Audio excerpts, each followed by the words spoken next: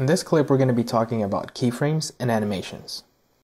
In order to make an animation in After Effects, we need to use keyframes. And in order to demonstrate that, what I've done is I created a new composition.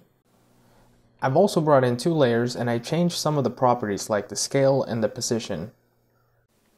Okay, so what are keyframes and how can we work with them? Again, keyframes contain information. It can be information regarding most properties on a layer.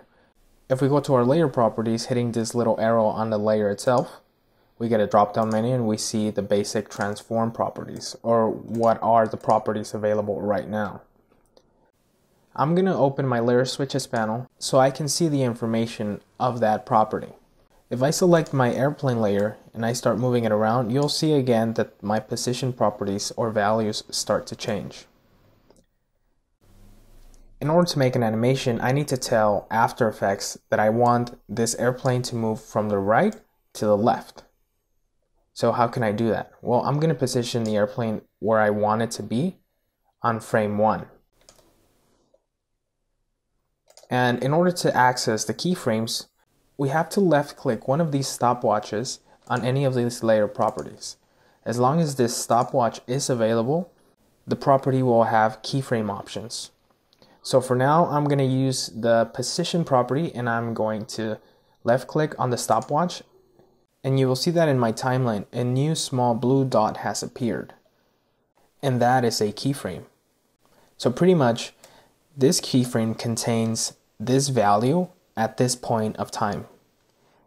I'm going to go to the end of my composition, and now I'm going to move the airplane up and slightly to the left. You can see that the screen or the airplane itself has left this sort of trace on it. So pretty much this trace indicates that there is a movement of that layer, and that is the path that is using. So if I start scrubbing through my timeline, you'll see that the layer will move. If I hit my spacebar, you will see we have an animation now. Okay, so now that we've added some keyframes, in After Effects we have another option named the Auto-Keyframe Mode.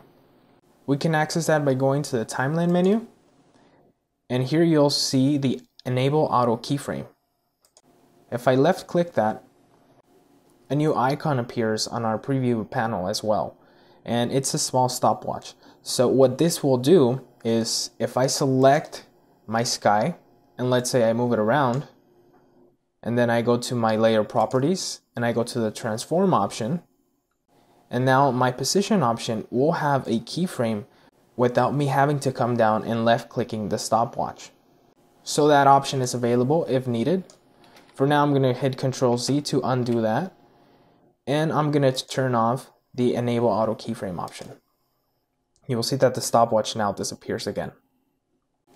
Okay, so once we've added some keyframes to our animations, and if at some point we end up with a bunch of keyframes like this is just to demonstrate this, but if we end up with a bunch of keyframes and we want the cursor to move to a specific keyframe, we have two options. We can either hold Shift and drag, and our cursor will somewhat snap to that keyframe. Now another option is to use this little left arrow on the left side of the keyframe icon on the property itself. So if I hit this little left arrow, it will move to the next keyframe, and so on, and to the other side. Okay, so if you, like me, want to delete some keyframes that you don't like in this case, you can simply select the keyframe and hit the delete button. You can also select multiple keyframes and delete. And now we went to our original animation. If you want to delete all your keyframes from a specific value, all you have to do is left click the stopwatch one more time, and all the keyframes will disappear on that value. For now, I'm going to hit Ctrl-C to undo that. I want to keep those keyframes for now. So other than adding and deleting keyframes, we have the option to move them. So for example, if I like the position where this airplane is at this point, but I want this to happen sooner, I can simply go to wherever point of time I want it to happen, and I can select the keyframe, and I can move that keyframe to that point.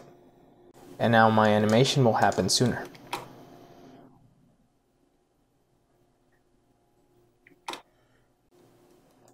Okay, so now you see that you're able to add as many keyframes that you like. You can also delete the keyframes and move them around.